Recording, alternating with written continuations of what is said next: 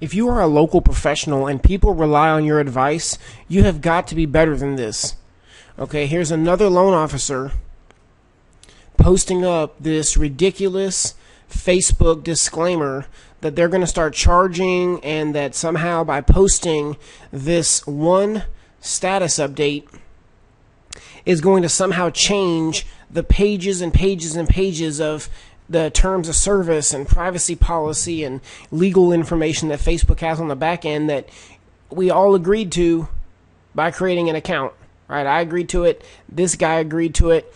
But the biggest problem is that, right, as a loan officer and like this guy here, people rely on his advice. People rely on this guy to know what's going on in the world, to know what's going on in the market.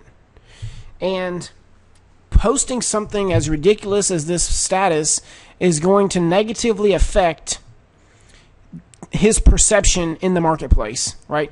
I'm going to remember now, next time he goes and posts a story about something that's going on with interest rates, I'm going to remember, man, that's the same guy that posted that stupid thing about the Facebook privacy. And so it's going to make people question everything else that he posts, right? So don't get caught up in this. Make sure you're doing your research, people. Please don't be a sheep. You can do better than this.